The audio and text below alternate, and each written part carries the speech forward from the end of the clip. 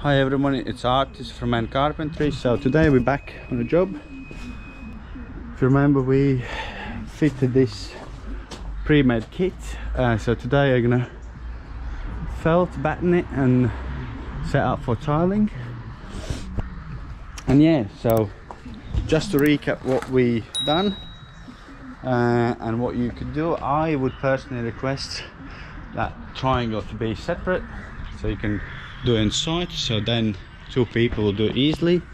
Otherwise you need third person, and even then it's quite awkward because of the height. But yeah, in general it was quite straightforward kit, and yeah, so I'll just crack on and speak to you in a bit.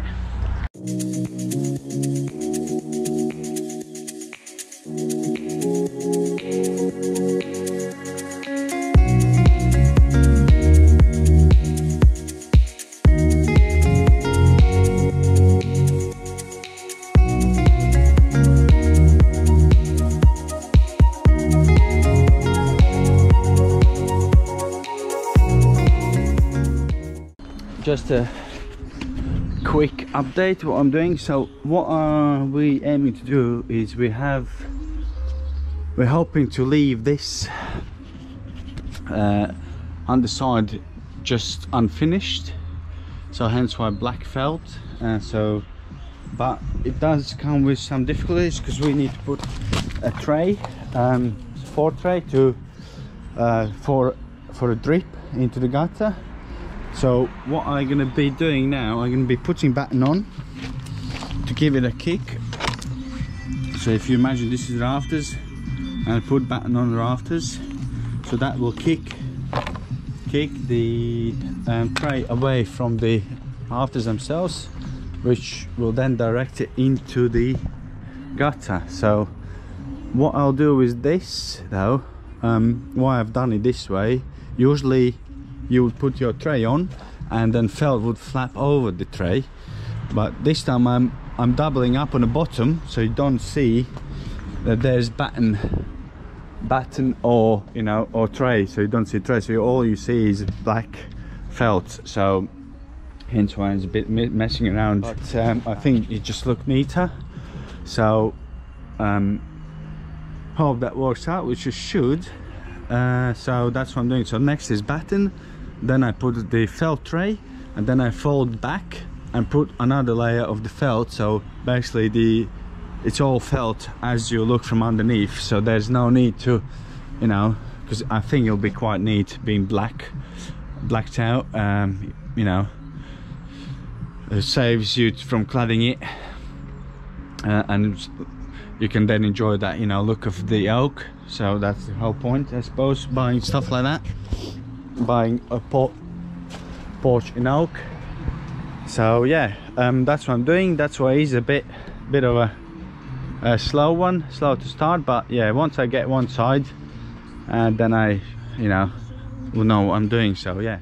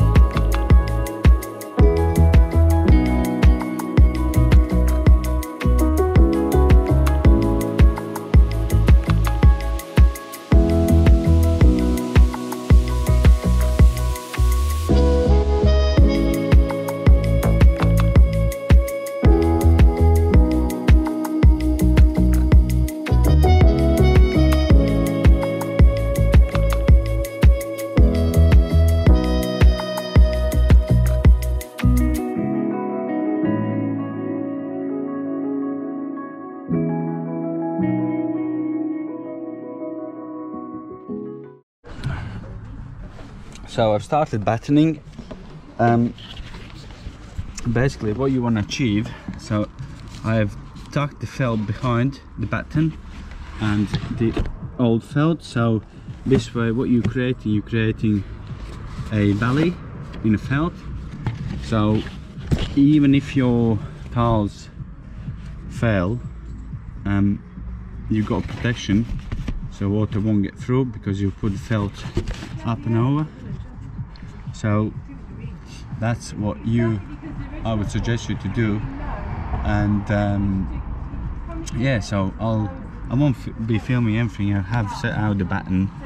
I won't be filming all the process because I've got not too many batteries today, but I'll catch up you in a bit. I'll get this side done, I'll go on the other side.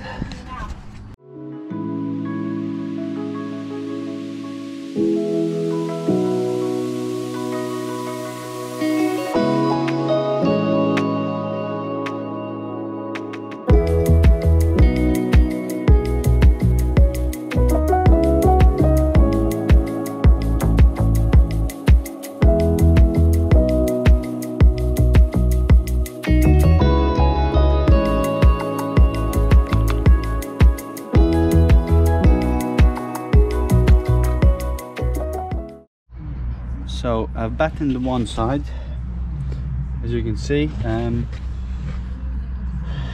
Basically, to set up your batten, you can either use existing, that's why I did, so it matches, or depending on what sort of spacing you want, you could set yourself, but it's around 100 millimeters, 105 millimeters apart. So in general, so basically that's what I did, 105 mil all the way up. And the first one you need to have it closer. I can't remember what I had it at, let me just check. I think it's about 75 millimeters from the top of the batten to the top of the batten. That is to have an eave tile, which is the first tile you put on, first row. Now after that you got your second tile, which then is your 105, and you just keep going the same 105 up all the way here. So obviously we're gonna have to put soakers in, and we're gonna have to create some sort of LED flashing there, just for the that's just for the rainwater to go down into the gutter. So yeah, basically straightforward. I haven't done the last batten, reason being so I can get the felt over, tack it down, and then put batten, and then it's weatherproof, 100% weatherproof, even if something fails there, because it's tucked under here. So you tuck it under there, make sure that if anything gets there, it runs still down and doesn't get into the building. And basically that's it really. So I won't film the other side, how I do other side, because the process is the same, just repeat what I've done on this side. And yeah, I'll see you when I start putting tiles on.